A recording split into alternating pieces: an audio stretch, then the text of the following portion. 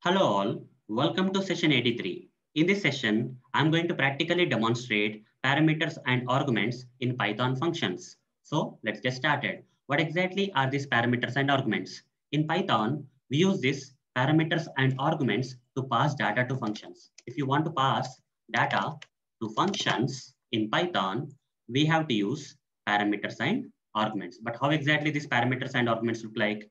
Let me practically show you. For that, I'll first open this PyCharm IDE where we have this Python file. Inside this Python file, I'll create a function. In the previous session, I explained how to create functions. Let me quickly create a function. df my second function. Like this, I'm going to create a function, guys. Print some sample print statement inside the function body. I kept this is a function, guys. But is this function capable of receiving the data? The answer is no. Why? Because inside the circular brackets, there are no parameters. That's why this function doesn't receive any data.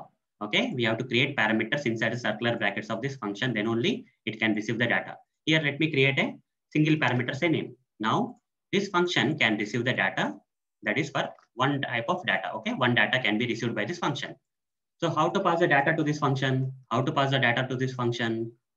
For that, we have to call this function. Okay, for that, we have to call this function like my second underscore function.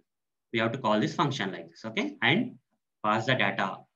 Here, I'll pass my name, say, okay? Name, say, Arun Motori, I'll pass here, okay? I'll pass my name.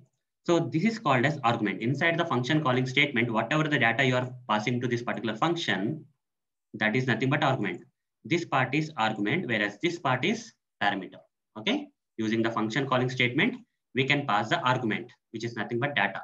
This data will be received by this parameter of this particular function, and we can use this particular parameter in the function body like this, okay? So my name is, I can use this parameter, guys, inside the function body like this, okay? Plus name like this, okay?